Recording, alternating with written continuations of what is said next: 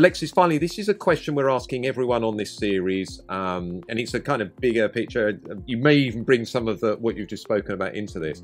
What do you think HR leaders or CHROs need to be thinking about most in the next 12 to 24 months? And I know it depends on your organization a little bit, so maybe as a field. What is your biggest concern and what do you see as the biggest opportunity with that regard? So my biggest concern is the extent to which, are we in a recession? Are we not in a recession? What's going to go on? How do we need to think about those things? So let's set that a little bit to the side. I do think we have huge opportunities, whether there are recessionary forces or not, to really get reporting right. It's still mostly that's interesting in many cases. So really getting that right.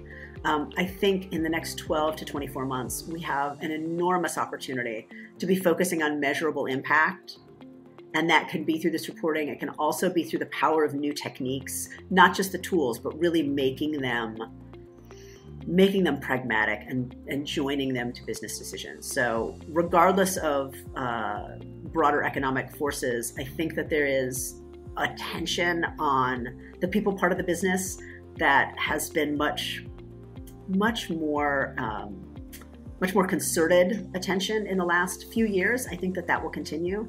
And I think we have opportunities, HR leaders have opportunities to really understand what's happening in the organization through solid reporting, really understand what to do about it, how to bend that curve to the outcomes they need through analytics tools and techniques, and make sure that everything we're doing in the people space, analytics space, learning space, recruiting space, performance management space, the whole deal, make sure that all of it is really focused on measurable impact back to the business and to the individuals that comprise that business.